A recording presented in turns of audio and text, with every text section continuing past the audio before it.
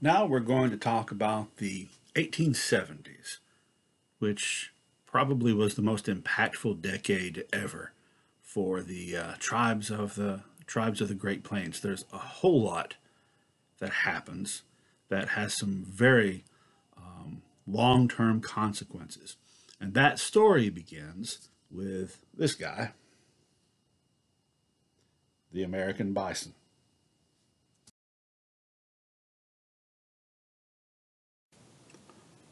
There were millions of buffalo on the Great Plains, more than enough to sustain the tribes that lived there, and as you know, depended upon those herds for all kinds of things, not just for food and clothing, but for ritual, ceremony, and identity.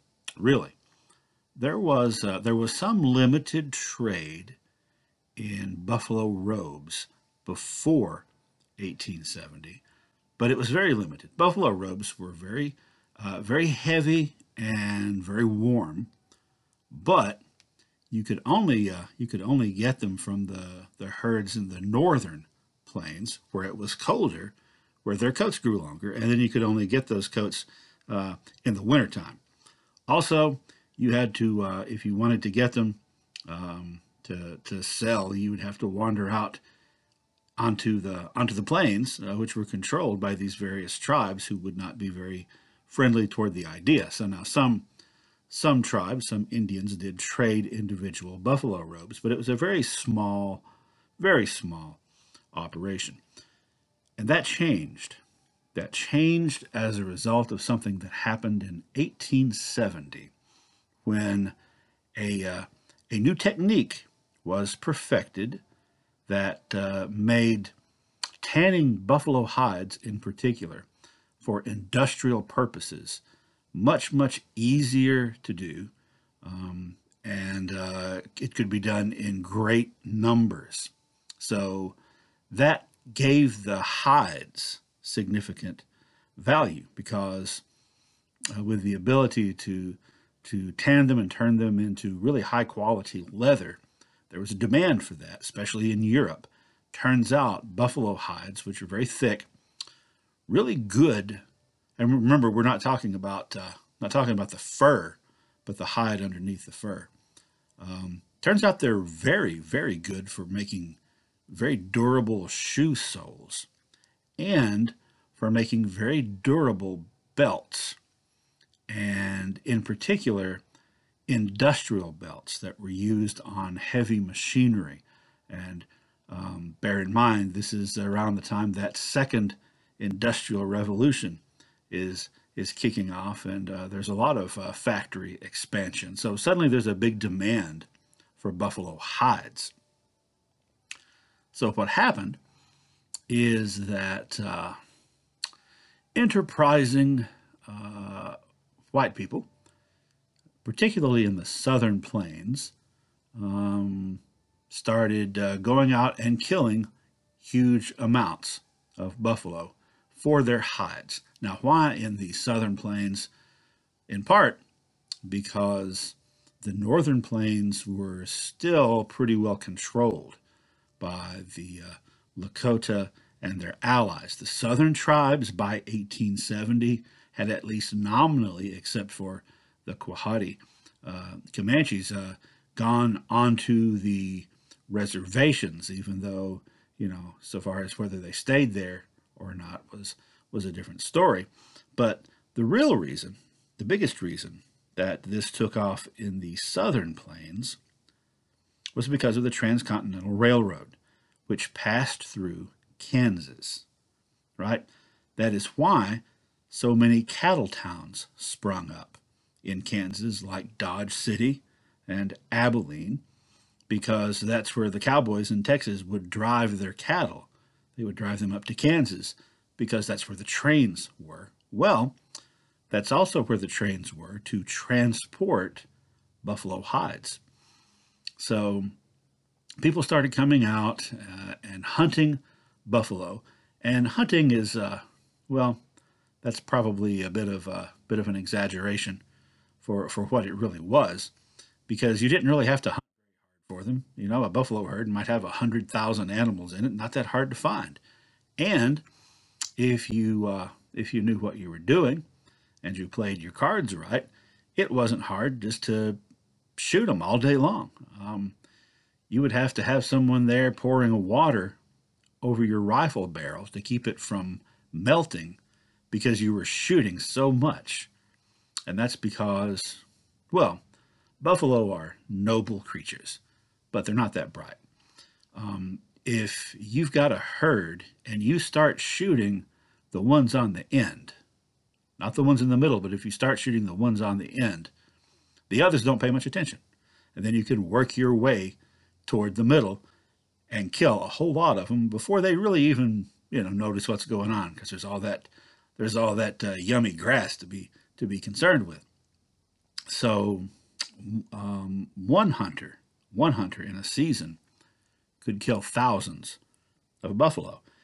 And well, in 1870, a buffalo hide was pretty much worthless. You couldn't get any money for it. By the next year, you could get $2.80 for one hide, and that price that price range stayed about the same for the next 10 or 15 years, between $2.30 and $2.80. So average of 2.5 bucks per hide. If you were working as a cowboy and you were an experienced cowboy, you weren't just a green hand, the best you could hope to make was maybe $50 a month. But you could go out and shoot thousands of buffalo and get a couple of bucks a piece for them. So that's a lot of money, and that's a lot of temptation. A lot of people from all walks of life who lived in the southern plains, we're talking about white people, well, not all white, but non-Indians. And a lot of people came into the area expressly to get in on this because it was a guaranteed money-making venture. So there were buffalo just being slaughtered in huge, huge numbers. And the hides were being sold, taken to the railway, shipped off to Europe for the sale for leather for the most part, but other parts were used as well. Their bones could be used to make glue, just like horse and cattle bones. This is a famous photograph from 1892 of a giant mountain of buffalo skulls, um, not in Kansas, but in Detroit, where they had been shipped by rail, probably getting ready to go into the glue works. Another use was buffalo tongue, which was regarded as a delicacy and was in great demand in a lot of restaurants in the eastern United States and in Europe. But now, in 1870, the period that we're talking about right now, they weren't shipping the skeletons or the skulls off to Detroit. They were just killing thousands of them and skinning them, taking the hides, maybe the tongues, but leaving the rest there to rot. So here's the numbers. In 1870, there were about 5.5 million buffalo in the United States. By one decade later, it was 395,000. At the end of that decade, the 1880s, 541. And really, the only reason there were 541 left is that some ranchers who had buffalo on their property, particularly in the northern plains, kept them. They kept them. They prevented them from being killed or processed, just because they were a novelty. By 1900, there were only 300. And then over the course of the 20th century, that number very, very slowly went up. And today, anywhere between 350,000, 400,000. So back to 1880 numbers, roughly.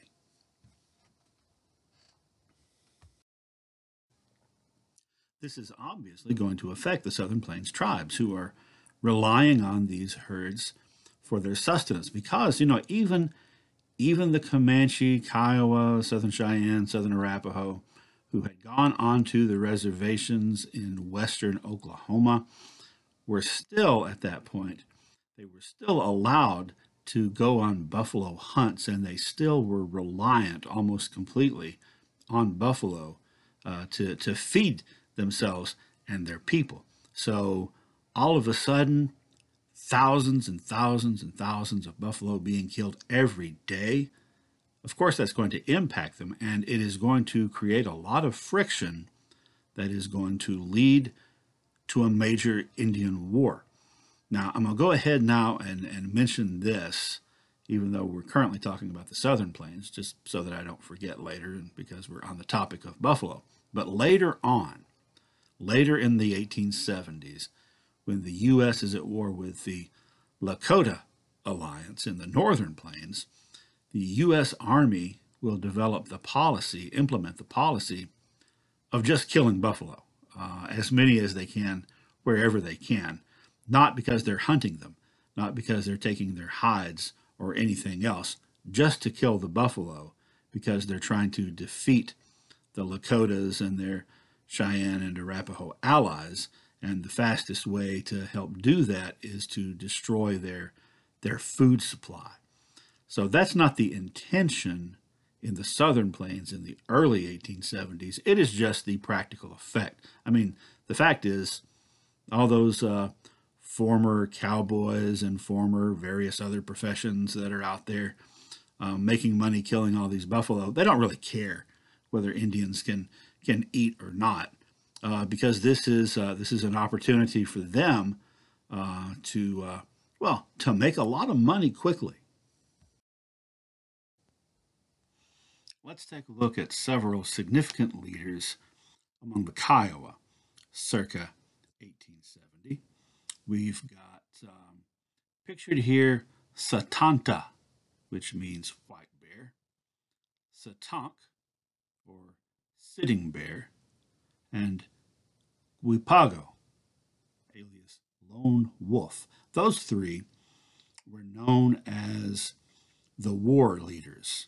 There were other leaders of other bands as well that operated with them, but they were the ones that principally in the late 1860s, early 1870s, were still engaging in raids.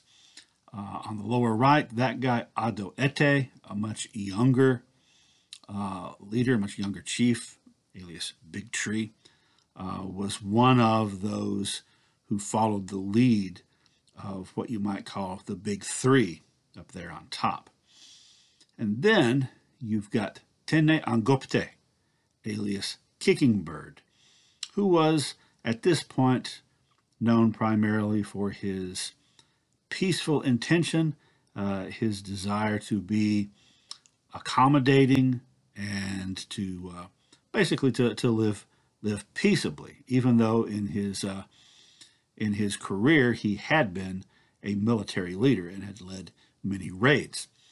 Kicking Bird had signed on to the Medicine Lodge Treaty in 1867, and so had Satanta, or White Bear, although Satanta signed on to it with the agreement he would lead his people onto that reservation in Oklahoma, and he was really slow in doing that. Didn't look like he was even going to, so Custer actually took him hostage until his people relocated to Oklahoma, which probably didn't improve Satanta's attitude toward the treaty and the government very much.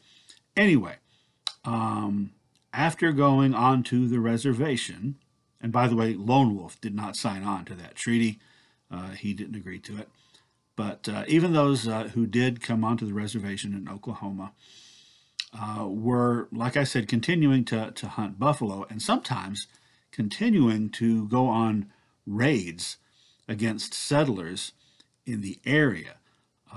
Kicking Bird made the argument to the Indian agents, the government agents, that if only the government would provide the annuities they had promised and provide all of them and provide them on time, then maybe his people wouldn't be leaving the reservation to go hunt for buffalo and, be in the sort of bad mood that they were in.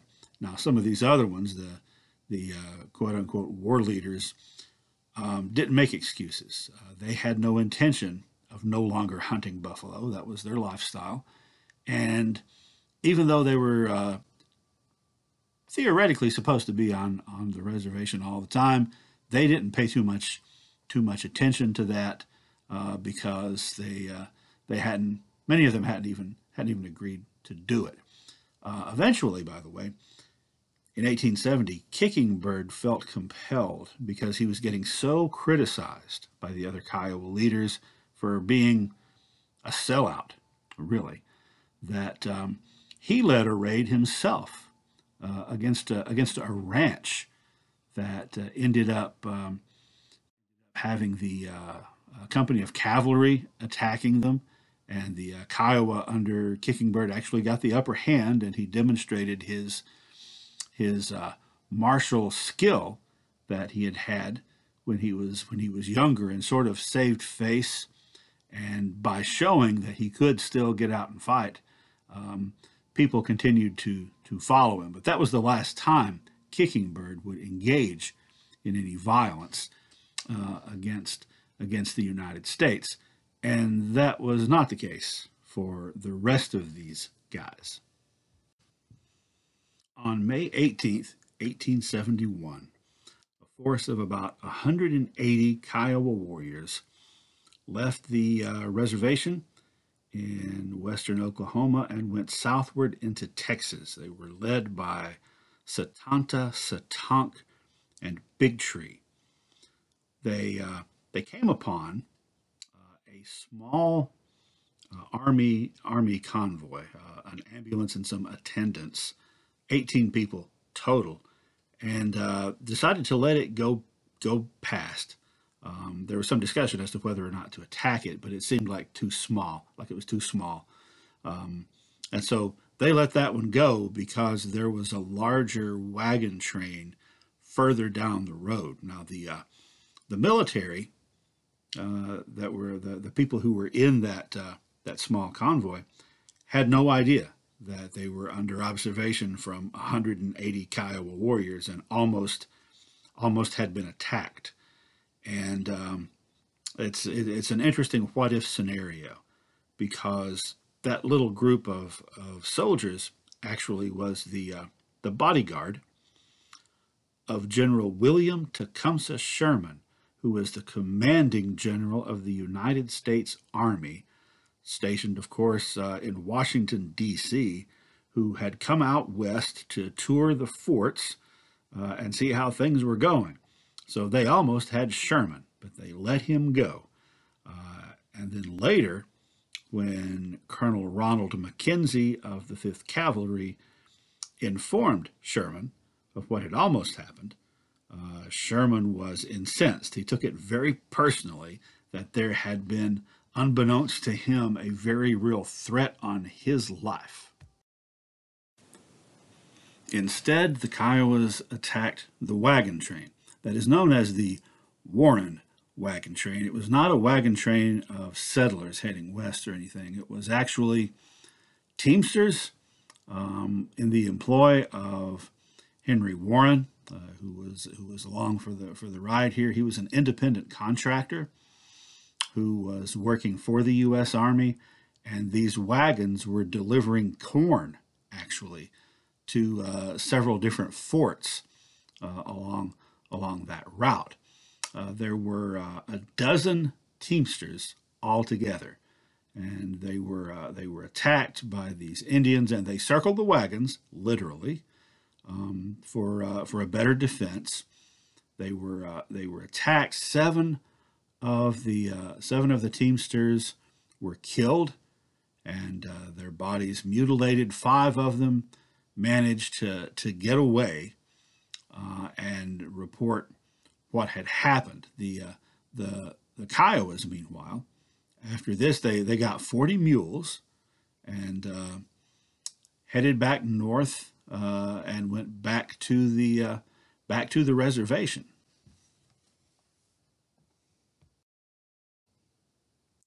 By the way, the illustration here is a painting titled "The Warren Wagon Train Raid," and it was painted by Buck Taylor, who played Newly on Gunsmoke and occasionally shows up in the current TV series Yellowstone.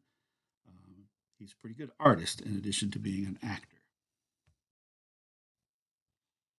Sherman and Mackenzie immediately set about trying to figure out who was involved in that raid, and specifically who had led it. And they were helped significantly by the fact that Satanta was going around bragging that it had been him, Satonk, and Big Tree, and that word of that got out pretty quickly. So troops were sent to Fort Sill to arrest those three chiefs. When Lone Wolf became aware of this, he armed himself to the teeth and showed up to defend his friends. But turns out there were a whole lot of soldiers because Sherman came personally and personally arrested and handcuffed these three chiefs and ordered them to be sent to Jacksboro, Texas, to stand trial for murder. This would this was going to be the first time that any Native American leaders in the West would be tried in a federal court. Now, this is different from what happened in Minnesota with the Dakota Uprising because those were local courts. This is a federal court. So they are they're handcuffed and they're to be transported to Jacksboro, Texas. Satonk was to be transported by wagon. Actually, they all were, I think, separately. Anyhow, he was the only one in this particular wagon, and he refused to get in it. He had no intention of being put on a sham trial, and he said that his relatives would find his body along the road before he would show up for a trial.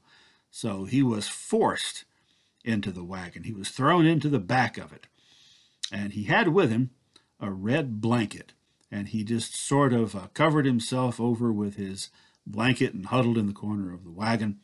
And the soldiers assumed that he was distraught and he was trying to hide his face in humiliation, but he was actually hiding the fact that he was gnawing away at his own wrists, biting the flesh off his own wrists so he could slip out of those handcuffs and get at the knife that he had hidden in his clothing. And eventually, along the road, he did just that. And he came out from under that red blanket with his knife and stabbed and killed one of the guards and grabbed his gun and then went down in a hail of bullets from the other troops before he had an opportunity to fire. So he did not go through the humiliation of being put on trial. He went down fighting. The other two, Satanta and Big Tree, were taken and they were tried and they were convicted and they were sentenced to death. Now, this is 1871. This is toward the end of Grant's first administration. He had already put his peace policy in place, and he had already put Quakers in charge of the Indian affairs. And some of those Quakers prevailed upon the governor of Texas to commute the sentences of these two Kiowa leaders to life in prison rather than execution. So they were taken to prison. Lone Wolf and Kicking Bird both started working immediately to try to effect the release of Satanta and Big Tree. In fact, Lone Wolf traveled to Washington, D.C. and spoke directly with President Grant. Finally, after 2 years, in September 1873, the two of them were released from prison and allowed to return to the reservation. Ado Ete, alias Big Tree, that was enough for him. He had had enough adventure to last him, I guess, for a while, so he didn't get involved in any of the activities that took place after that, so far as resistance to the U.S. government. And he would remain a chieftain of his band until he died about 50 years later. Satanta was a different story. So they'd been in prison 2 years. They go back home, and buffalo are very, very, very scarce by this point. And many Kiowa and their Comanche and Southern Cheyenne and Arapaho allies are getting pretty fed up with it. And Satanta gets involved with what happens next.